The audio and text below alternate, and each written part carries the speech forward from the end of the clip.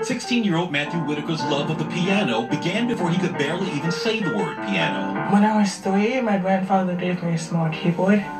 I taught myself 20 to What a Star when I was 3 years old. When I was 5, I started taking classical piano lessons. The first time I heard him play, he was playing the Twinkle Twinkle Little Star, like he said, but he wasn't playing just the melody.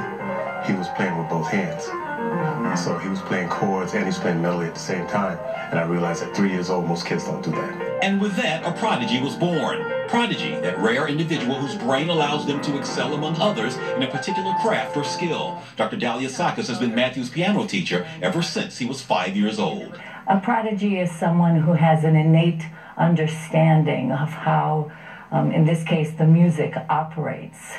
And I always felt when I was teaching Matthew, instead of teaching him, I was really giving him the labels of what is this called, what is this, because he had an innate understanding of how everything operated already. Blind since birth, Matthew studies music at the Greenberg Music School, which hones the skills of visually impaired musicians across the tri-states. It's just one of the services offered by Lighthouse Guild, a nonprofit that has been addressing the needs of the visually impaired for more than a century. There's a behavioral health clinic, there's a low vision clinic, there's other medical services, there's a vision rehabilitation and career services, many other things that people who are visually impaired often need.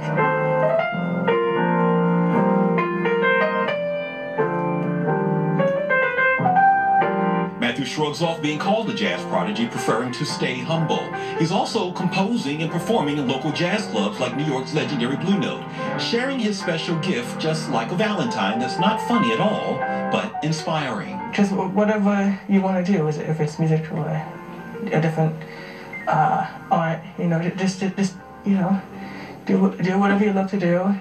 Keep at it, keep working, keep practicing. Don't stop. Have fun while you're doing it. It's always about having fun.